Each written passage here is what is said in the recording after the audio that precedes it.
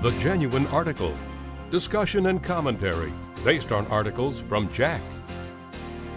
Hello, I'm Tony DeMaria, the editor of JACC, here with another edition of Inside JACC, and here to discuss with me the important question about how much clopidogrel should be used as a maintenance dose in patients after PCI is Dr. Giuseppe Patti. And Dr. Patti is Assistant Professor of Medicine at the Biomedical University in Rome and one of the important members of the ARMYDA study group. So Giuseppe, tell us a little bit about your study.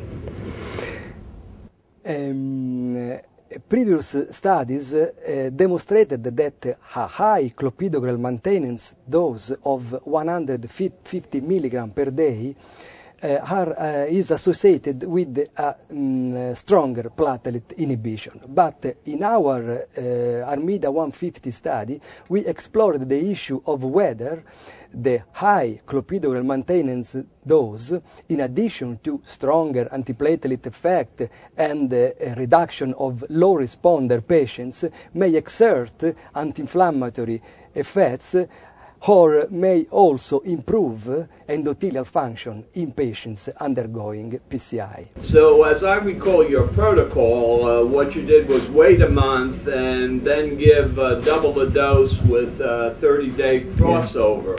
Tell us what you found.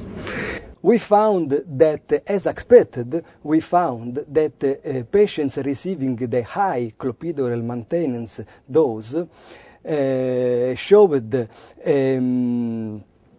increase in platelet inhibition, and patients with low response to the drug were reduced. But with regard to possible anti-inflammatory effect and pro-endothelial effect of the high clopidogrel maintenance dose, we found that use of the high clopidogrel maintenance dose was associated with a significant twofold increase in flow-mediated dilation, and was also associated with a significant 42% absolute reduction of patients with impairment of flow-mediated dilation, as indicated by FMD flow-mediated dilation below the cutoff of 7%.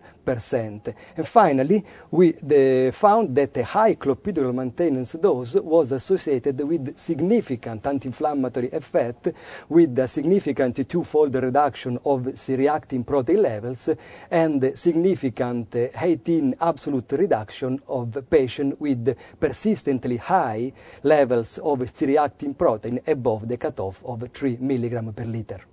Well, these are very impressive findings to reduce inflammation, to enhance endothelial function. So there's a suggestion of a pleiotropic effect of clopidogrel, perhaps even unrelated to its antiplatelet effect. Seeing this, do you feel that patients now all should receive 150 milligram clopidogrel maintenance? I believe that our data should be considered in light of recent investigation demonstrated that patients with endothelial dysfunction after PCI may have a significantly higher risk of in-stent stenosis after bare metal stent implantation, or endothelial dysfunction may predispose to stent thrombosis after drug-eluting stent implantation. Moreover, it is now well known that a high inflammatory status may be correlated with an adverse outcome during follow-up after PCI, and lowering of this inflammatory status may favorably impact the prognosis. Thus, I believe that patients with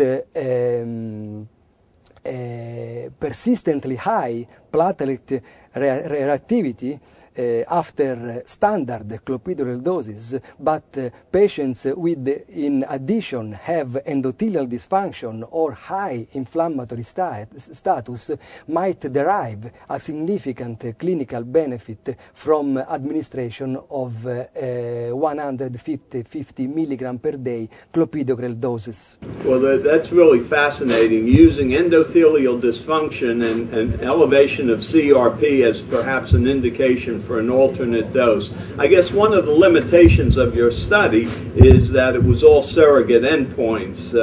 You don't have data on hard outcomes like infarction. Yeah, but in fact, this is right. In fact, our study was not a study powered to identify a clinical benefit in terms of reduction of ischemic events or in terms of possible evaluation of an increased risk with the high clopidogrel maintenance dose. But I believe that our study may be an hypothesis-generating study which should be confirmed in the ad hoc larger clinical prospective studies. Absolutely. We were fascinated. It's really an excellent hypothesis to assess endothelial function, to assess inflammation, and then to gauge your clopidogrel and or other antiplatelet therapy. Very interesting, and I'm going to bet that the all-Italian ARMYDA group will be one of the study groups that gives us that answer. For Inside JACC, I'm Tony DeMaria.